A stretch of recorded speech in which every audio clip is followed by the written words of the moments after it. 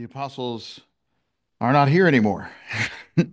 And they kind of knew that was going to happen. They were aware they'd be departing, and they had not parting shots, but parting words from the Lord about how we are to uh, hold close to the scriptures, that they themselves were writing the scriptures, that they had this prophetic word made more sure, and that this is the thing we ought to give our attention to, that it was able to supply for us an inheritance among all those who are sanctified.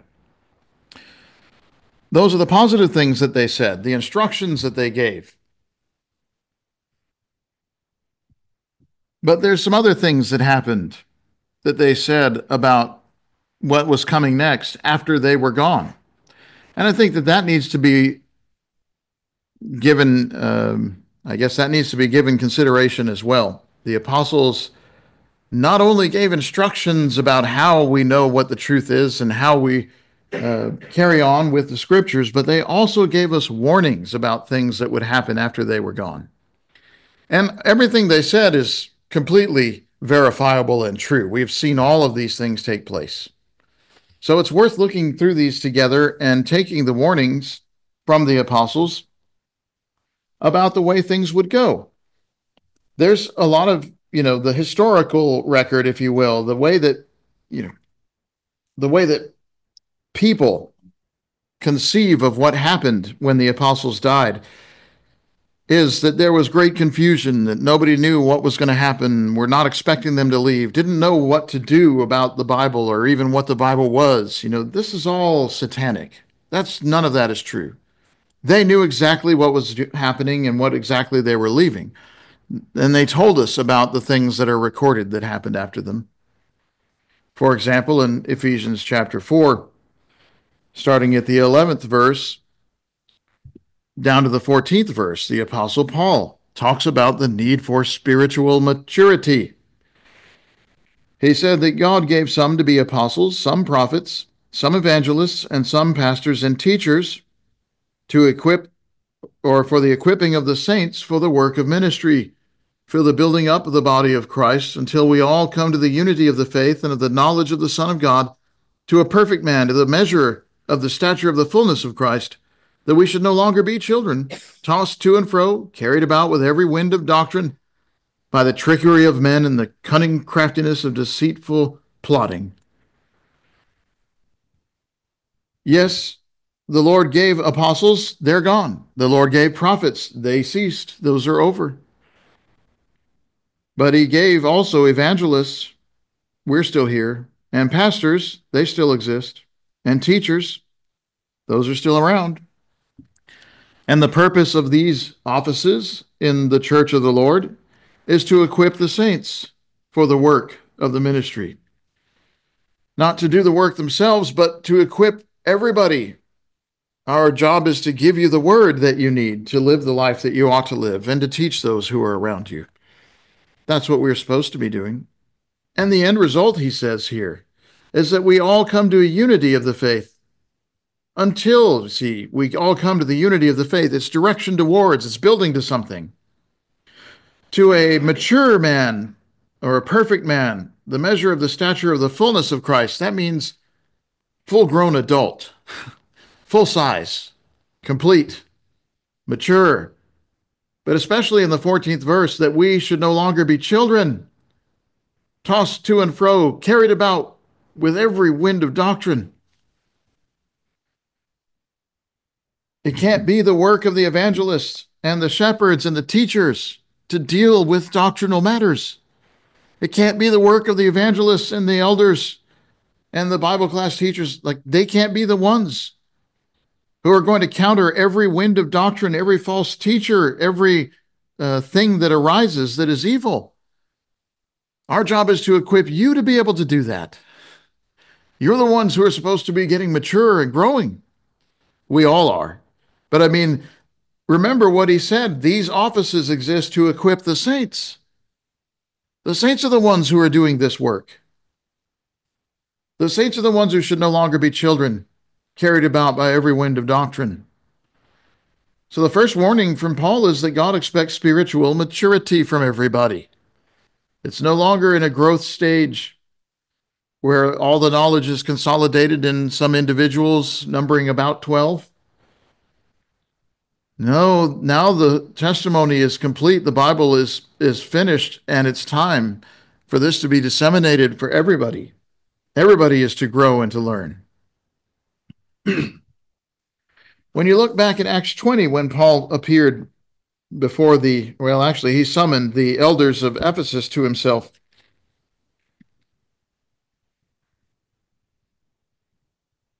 He did commend them to God and to the word of his grace, as we mentioned before there in the 32nd verse, and that's very important. Did not name a successor, but put them instead onto the word. However, prior to that, the things that it says are kind of difficult. He said, I know that you all will see my face never again. In the 25th verse, he's going to die. But then in the 26th verse, down through 31, he said, Therefore I testify to you this day, I'm innocent of the blood of all men, for I've not shunned to declare to you the whole counsel of God. Therefore take heed to yourselves and to all the flock, among which the Holy Spirit has made you overseers, to shepherd the church of God, which he purchased with his own blood. For I know this, that after my departure, savage wolves will come in among you, not sparing the flock. Also, from among your own selves men will rise, speaking perverse things to draw away the disciples after themselves. Therefore watch, and remember that for 3 years, which is the amount of time he was among them at Ephesus, for 3 years I did not cease to warn everyone night and day with tears.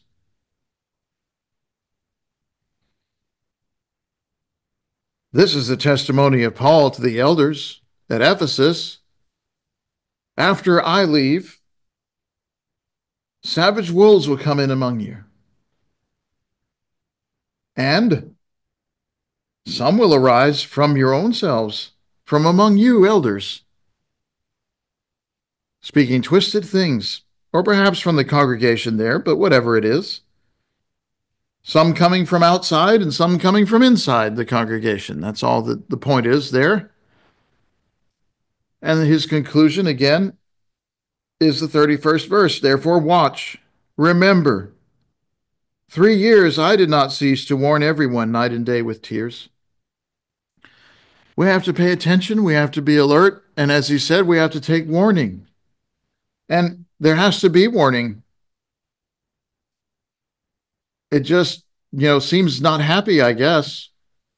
But I guess it's not happy that people do these things, but they do. We can't pretend that it doesn't happen and bury our heads in the sand. It does happen, and so we have to fulfill our duty, our maturity in Christ, to know about these things, to do something about these things, to be watchful, to pay attention, to follow the example of the apostle who sounded warnings about this pretty constantly. And Paul said also in his second letter to Corinth, in the 11th the 11th chapter, he said to them he was quite worried about them, and we would say with good reason. 2 Corinthians 11, verses 3 and 4, he said, I fear lest somehow, as the serpent deceived Eve by his craftiness, so your minds may be corrupted from the simplicity that is in Christ. For if he comes who preaches another Jesus whom we've not preached, or if you receive a different spirit which you've not received, or a different gospel which you've not accepted, you may well put up with that. He's afraid because these things come in and they seem to be allowed. They're given a chance to speak. They're given time to have this influence in the church, and they shouldn't. Which is why he continues there in the 13th verse. Such men are false apostles, deceitful workers, transforming themselves into apostles of Christ. Those aren't real. No wonder Satan himself transforms himself into an angel of light. Therefore, it's no great thing if his ministers also transform themselves into ministers of righteousness, whose end will be according to their works. But yes, we can't just put up with this, regardless of who they are, whether that be the fierce wolves that come in, not sparing the flock, or if that be people from among our own selves rising and speaking perverse things. We can't just put up with it. We can't allow ourselves to be led astray from that devotion to Christ. The servants of Satan definitely disguise themselves as servants of righteousness. What he's saying here is it can be hard to tell the difference. And that's true. It can be hard to tell the difference. So we have to be watchful and we have to be thoughtful. And if something comes in and it's a different spirit, a different Jesus, a different gospel, we don't just put up with that. We don't allow that. We don't go along with that. But Paul was not alone in being afraid. Peter was also afraid. If you look at 2 Peter 2 and 3, that's where we are when we look at his warnings.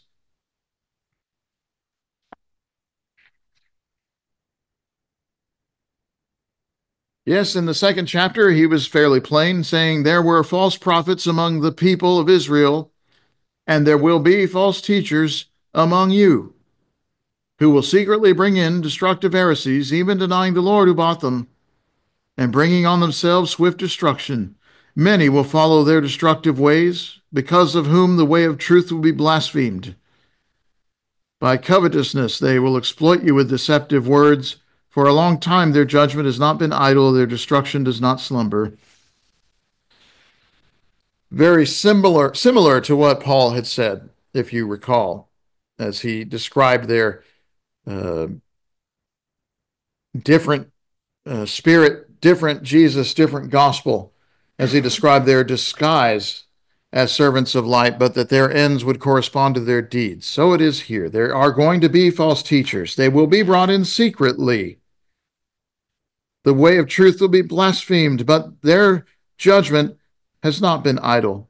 Their destruction does not slumber. They're not going to get away with this. But there's the warning. First, there were false prophets among the people, and there will be false teachers among you. Too often, brethren, go down the path of saying, well, we should just talk about false doctrine and not name names. But that's not what Peter said. He did not say there will be false teachings among you. He said there will be false teachers among you, because it is personal. It does get personal. No, it's not personal in that I don't like their personality. It's personal in that they are doing it. There's a person who is doing this. There's a person who is saying this. There's a person who is using his or her influence to accomplish what is error. So they have to be identified. But he said they were stealthy. They'd be brought in secretly. And in addition to that, many will follow their destructive ways. And because of that, the truth is blasphemed. The apostles knew that when they were gone, there were going to come in people who would pretend to be apostles, people who would pretend to be authoritative teachers of God's word, but they actually were not appealing to the authority of Scripture. They were not pointing back to book, chapter, and verse for everything that they said. But they looked like they were, and they came from the churches. Some of them even knew the apostles personally. What you're going to find is that there's a large number, well, not a large, but there's a significant number of people who are accorded a special status in history, the first generation of people after the apostles. They're considered fathers of the church. They're the ones who knew the apostles personally and would go about speaking with reference to this fact. And yet, when we examine what they wrote, and I plan to do that at least one time, you're going to find that the apostles told us about them. And it wasn't when they spoke of those who were good. It was in these passages. These are the passages that warned us about those people. The way of truth is blasphemed because of this. They thought those were Christians. They thought those were authorities in the scriptures, but they're not. Sometimes, you see churches today not doing right, and sometimes they're so far away from what is right and so far away from justice that you just wish that they would take the sign down. You just wish they would change their name. Stop saying you're a church of Christ. That's not what you are. That's the meaning of this. What Peter said, the way of truth is blasphemed by this. It's true. It is what has happened. And in his third chapter, he continues this idea in the third verse. Know this first. Scoffers will come in the last days, walking according to their own lusts, saying, where is the promise of his coming? Since the fathers fell asleep, all things continue as they were from the beginning of creation. Well, that is what people say. Where is this Jesus? The apostles are gone and everything's just like it used to be. Well, that's not true.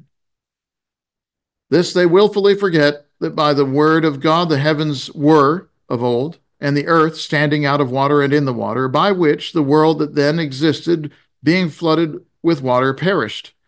But the heavens and the earth, which are now preserved by the same word, are reserved for fire until the day of judgment and the perdition of ungodly men.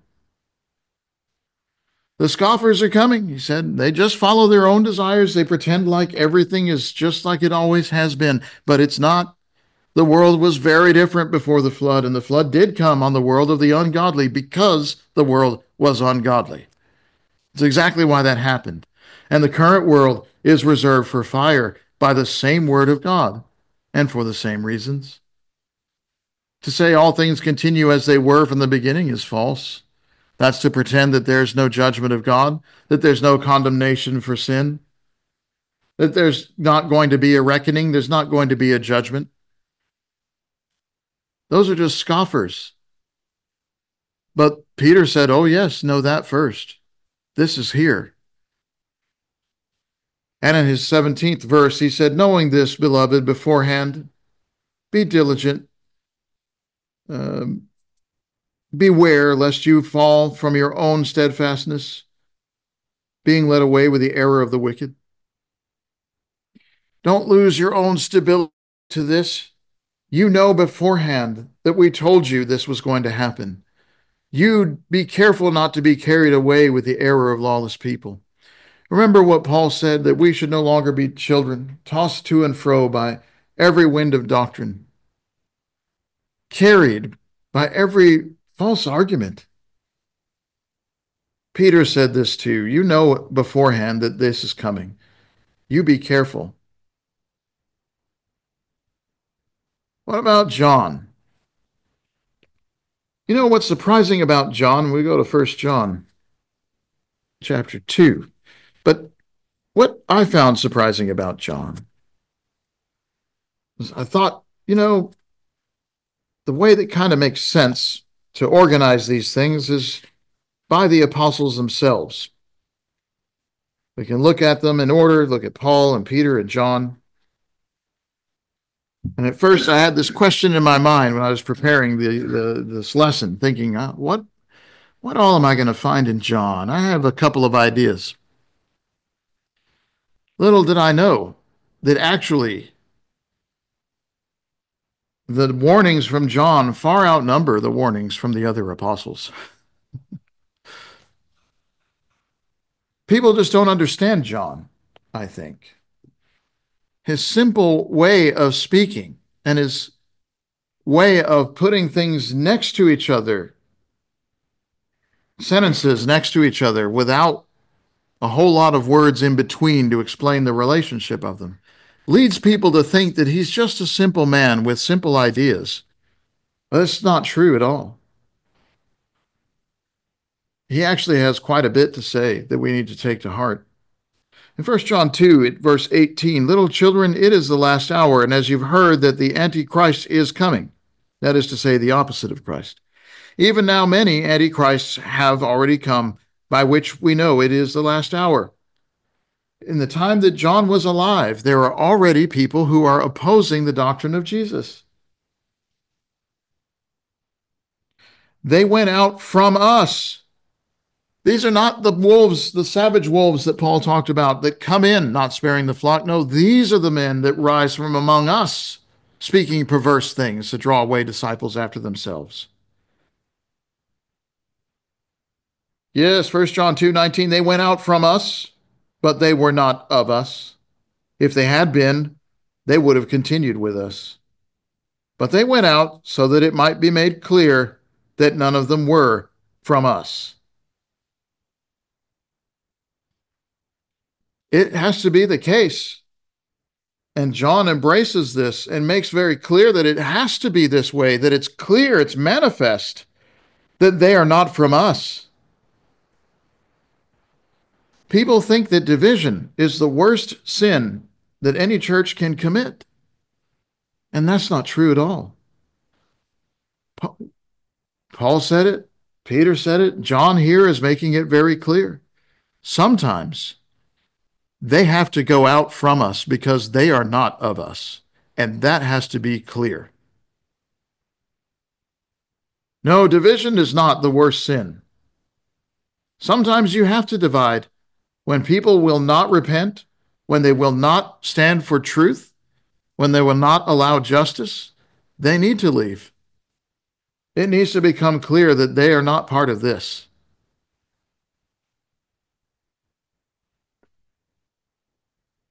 At verse 26, these things I've written to you concerning those who are trying to deceive you.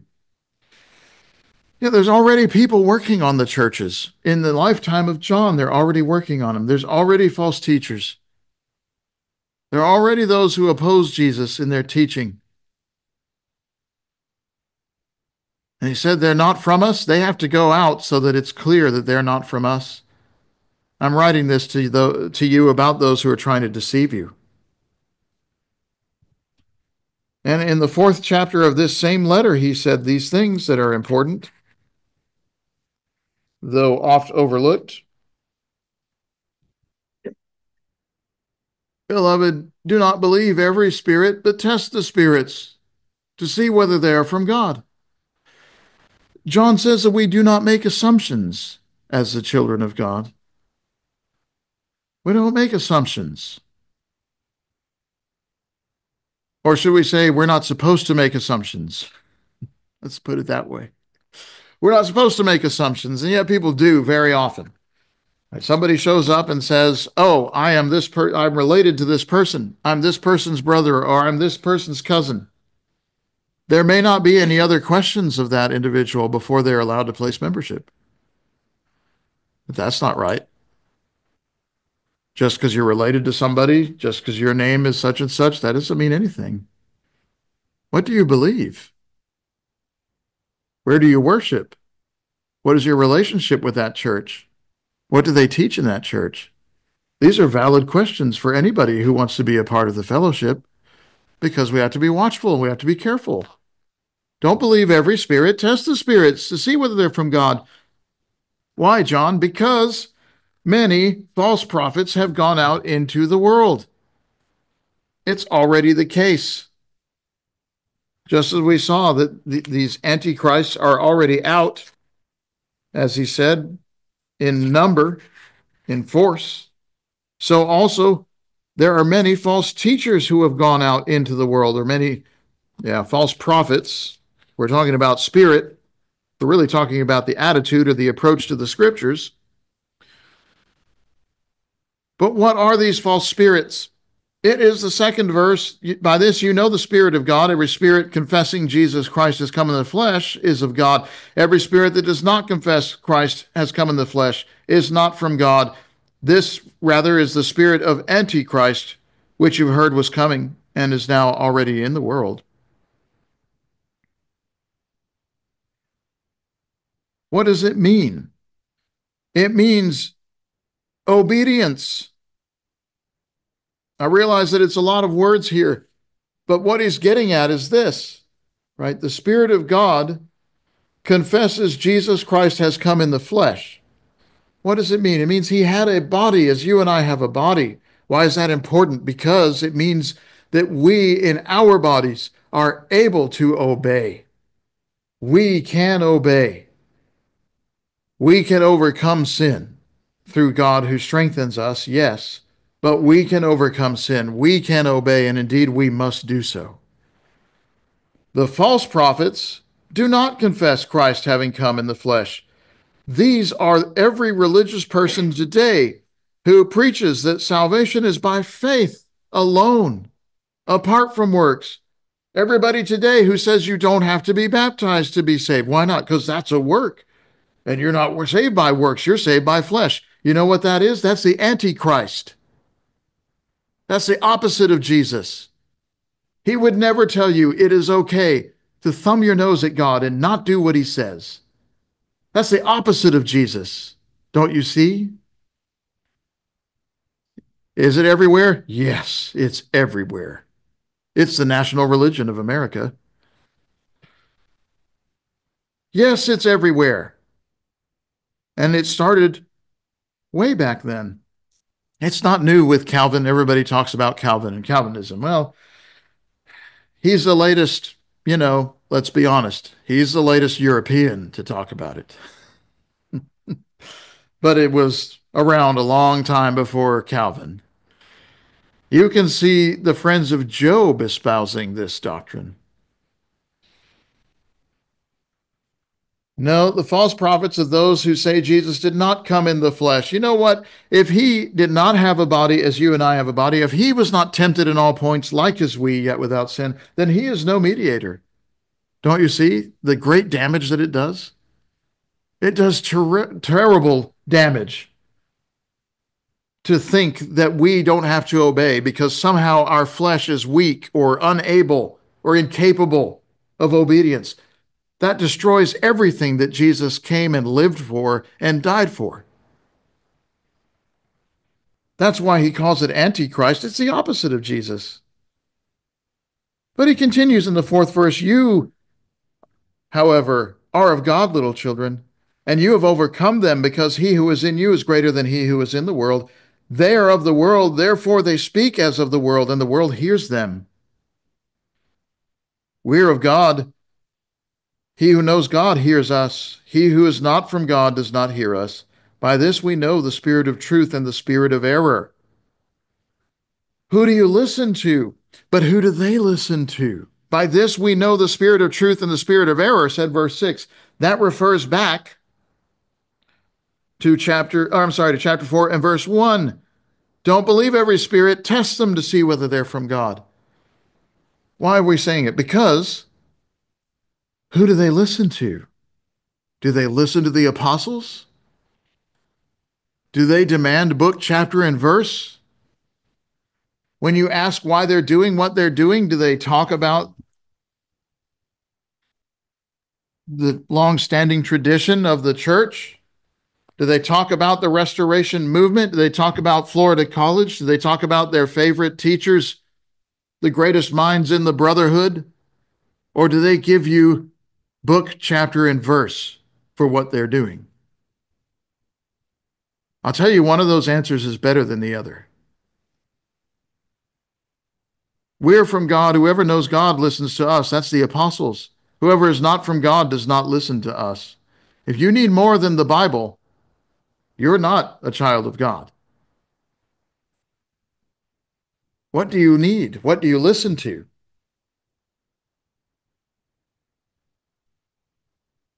And I'll remind you of the time I spoke with a brother.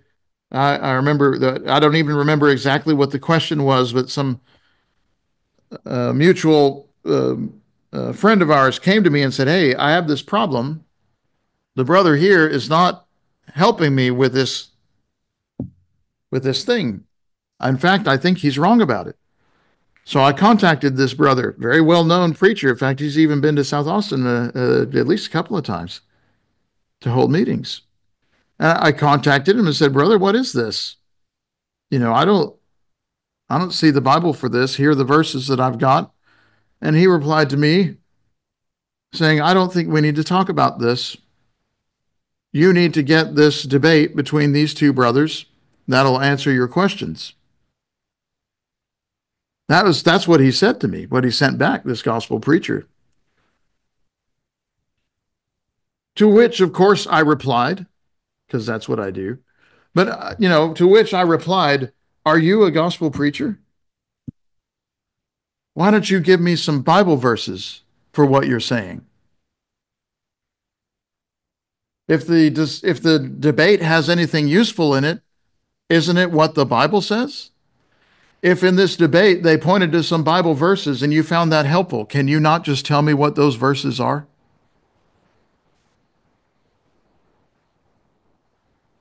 Isn't that true, brethren? Not because I'm mean about it, but because isn't that true? What do you listen to? Do we need more than what the apostles said? Truly. Can't you just give me those verses? What kind of preacher can't produce the verses? What is this? I'm afraid that we know, don't we?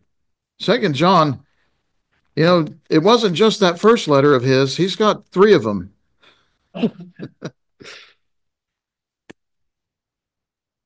He said in the 7th verse of his second letter, many deceivers have gone out into the world.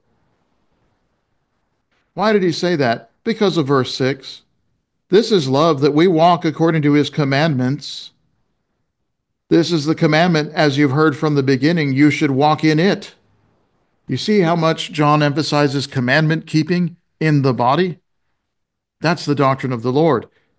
Why are you saying that, John? Because, 2 John 7, many deceivers have gone out into the world who don't confess Christ as coming in the flesh. This is a deceiver and the opposite of Christ. Look to yourselves that we don't lose the things we worked for, but that we may receive a full reward. Yeah, they also tell me you can't lose your salvation, but that's not what John said. He said, look to yourself so that we don't lose what we worked for. Many deceivers have gone out into the world teaching salvation by faith alone without works. That's error. Yes, in the 9th verse, he finishes out, whoever transgresses and doesn't abide in the teaching of Christ doesn't have God. Whoever abides in the teaching of Christ has both the Father and the Son. If anyone comes to you and doesn't bring this doctrine, this teaching, do not receive him into your house. Do not greet him. He who greets him shares in his evil deeds. You notice the way that John words this. When people come, and according to 1 John 4, we test the spirits. When we are testing, they're supposed to bring something. You notice that? If anyone comes to you and does not bring this teaching, do not receive him. You're supposed to bring the book. You're supposed to bring the truth. If they come and they don't bring this teaching, they don't have any harbor here. You're supposed to bring it, man. Bring what? Bring the Bible. Bring the truth. Bring the scriptures. Look, too, at the finality of what John is saying. When he writes to the others saying, do it this way, test them this way, doesn't that imply that the teaching is complete, that the teaching is final, that there is a thorough standard to which all preachers can be held? There's finality about John's words. I might have an entire lesson on that. There were so many references when I started going down that avenue. There's so many places where John is assuming that you already know, and you should be referring to what you know to test things. They have to bring it. It pre-exists. Even in John's day. And yes, when you look at the end of the Revelation, the last thing that John wrote,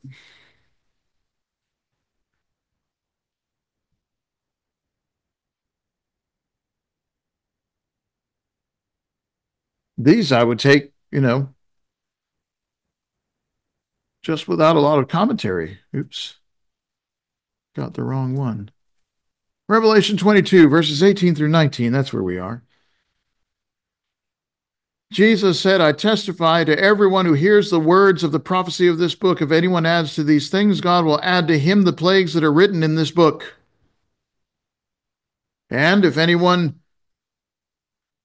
takes away from the words of the book of this prophecy, God will take away his part from the book of life, from the holy city, from the things written in the book.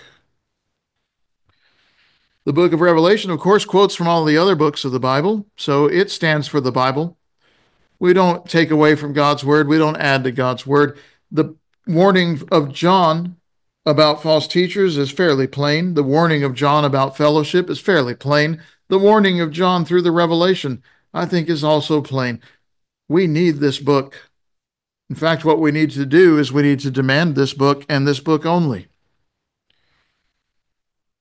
This book only.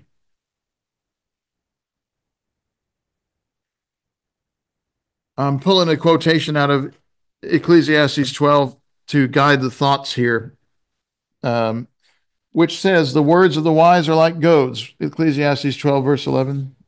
The words of the wise are like goads, like nails firmly fixed are the collected sayings. They're given by one shepherd. We can't make the words of God anymore, you know. The apostles were writing it, and they knew they were writing it, and they said, you should pay attention to what we said. And they said, after we're gone, you'll have our letters. And you don't add to these words, and you don't take from these words. We can't make any more of the word of God, but we best apply the word of God.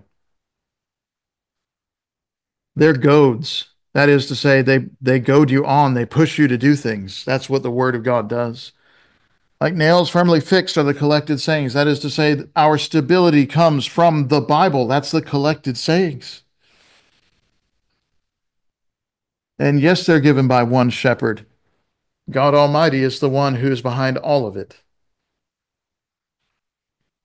When you put together all that the apostles said about their inspiration, about their writings, and all the warnings that they gave us about what would happen after they were gone, how false teachers would arise, what they're really saying, right? The New Testament is saying that the New Testament is all there is. They're saying this is it. There's not something more. There's not something coming. You take this, you hold to this, you demand this. That's what you are. And what's that tell us? It tells us that everything else that has come along since, and there's been a lot, is unauthorized. It's unrelated to God. It's ungodly. It can't be right. It can't be true. There's no way for it to be allowable or admissible, and for the apostles to be telling the truth at the same time. You're going to have to choose whom you believe. Do you believe the apostles and what they said about themselves, their own writings, and what would happen after them? Or do you believe those who came after them, who said, oh yeah, we were good friends, and I am the successor? Which one are you going to believe? That's what it comes down to. The New Testament is all that there is, friends. And thankfully, that's all that we need. The Word of God gives us everything that we need to be saved. It gives us everything we need to know the truth, to have forgiveness with Him, and much more. It's a fantastic testimony to the power of God, the Scriptures are. All the things that are written about Jesus, all the miracles that are recorded in here, they all bear testimony to the power of God among people through His Word, generation after generation after generation. Today, are you a Christian? Are you a child of God? Have you obeyed the gospel of Jesus for forgiveness of sins? Do so. Why wait? We have water prepared to help you. Are you a Christian who hasn't lived right? Repent. Look at what the apostles said. Look at how important, as he said, I didn't cease to warn everybody night and day with tears. It was very important to them. Shouldn't it be important to me too? Shouldn't it matter to me? The saving power of God is here at my fingertips, in my phone. Do I ever pull it out and use it? Do I ever read it?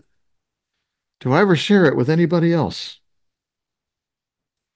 Don't they need to know the truth too? Don't they deserve to have forgiveness too? Today, if you as a Christian haven't lived right, repent. Put God first in life. Let us pray together, because we are all guilty of having done this at some point in time. it's a day we can help you to become a Christian, or if we can help you as a Christian to restoration in the faith, please let your need in the Spirit be known now by coming to the front while we stand and sing the song selected.